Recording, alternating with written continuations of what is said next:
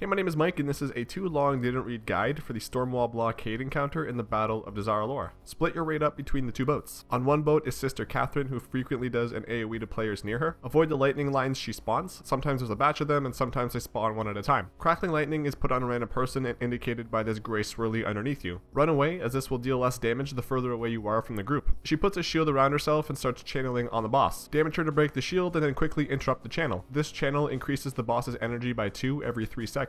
If the boss gets to 100 energy at any point throughout this fight, he does a 15-second cast that kills everyone. Brother Joseph also does an AoE to players around him and puts a shield around himself and channels towards the boss, so break his shield and interrupt him quickly. He's put Sea Storm on random people, indicated by this blue arrow above your head and circle around your character. Move to the edge of the boat because you drop a circle on the ground when it expires. These circles will last for about 30 seconds. Joseph also spawns a tempting siren ad who flies to one side of the boat and channels on a random player. This player has a couple of seconds to run as far away from her as they can before they become seduced and unable to control their character. They'll start to walk towards the ad, and if they get to her, get thrown off the boat. The rest of the players need to kill this ad before that happens. The circles on the ground slow your movement speed, so if necessary, position yourself so you walk through them. Both of these mini bosses need to be killed around the same time because when one dies, their ghost starts giving the boss 5 energy every 2 seconds. This stops happening as soon as they're both dead. When they're both dead, click on the teleporter on the ship to get back to the boss. If you click this while one of the mini bosses is alive, he'll just get sent to the other boat. On heroic, you need to make sure both mini bosses get to 50% health at the same time as well, because upon reaching this amount of health, they will swap which boat they're on. If one ship is without a boss for a couple of seconds, it will start to get bombarded with gray circles until a boss gets on their boat, and the other ship will just have 2 sets of mechanics to deal with. When you get back to the platform to fight Laminaria, don't interrupt his catastrophic tides cast immediately. Interrupt it when it has about 1 second left to give yourself some mechanic-free DPS time. This is also a good time to pop all of your offensive cooldowns. Once the boss becomes active, avoid the gray swirlies that spawn on players from Sea Swell and the green pools that they create. This ability deals damage to anyone within 4 yards of you as well. My guild just had our melee stacked up and then our range stacked up and healed through the damage. If you can't do this, you'll want to spread out very loosely so you don't cover more of the platform than you need to. There will also be a gray circle that spawns on the platform. If no one soaks it, it'll do a raid-wide AoE and create green pools. Have as many people as you can soak this because the damage is split between all of them. Throughout the fight, a ranged player or healer will get a dot on them called Storm's Whale. When you get this, you need to immediately run over as many green pools as you can because you'll delete them from the platform. Try to always focus on either the left or right side of the platform, ensuring you pay a little closer attention to melee so they have a place to stand. Do this quickly and then run as far away from the boss as you can. When the dot expires, you spawn an ad. These need to be slowed and killed quickly by ranged. Melee should help if needed if it gets close to the boss. If an ad reaches the boss, it'll start channeling 4 energy into him every 2 seconds. At a certain point in this fight, you'll start getting 2 ads spawning in quick succession. Make sure to focus them down. On heroic, this is a bit different. Storm's Whale is cast only once at the start of the fight. Afterwards, when an ad dies, it'll drop a blue orb on the ground. Every 2 seconds that it's on the ground, the entire raid will get a stacking dot that does more damage per stack. Melee, make sure you're careful not to pick this up by accident. An assigned player needs to run over the orb and then they will get Storm's Whale. You don't need to pick up the orb right away. My guild sometimes waited until we had around 9 stacks so we can maximize how many green pools were being deleted. The boss's melee attacks will apply a stacking dot on the tank that also reduces movement speed by 2% per stack. Your priority is to swap when an ad has spawned and is close to the raid. Run over beside an ad and have a healer dispel your dot. Doing so will make the ad take more damage per stack that you had. The tanks in my guild had this happen at around 4 stacks. Other than that, just make sure someone is always in melee combat with lamination or he'll do a lot of damage to distant players. And defensives are helpful for the Sea Swell AoE. That was a too long didn't read guide for the Stormwall Blockade encounter. If you have any questions, let me know in the comments. If you like this video, make sure to give it a thumbs up and consider following me on Twitter. Thanks for watching, have a beautiful day.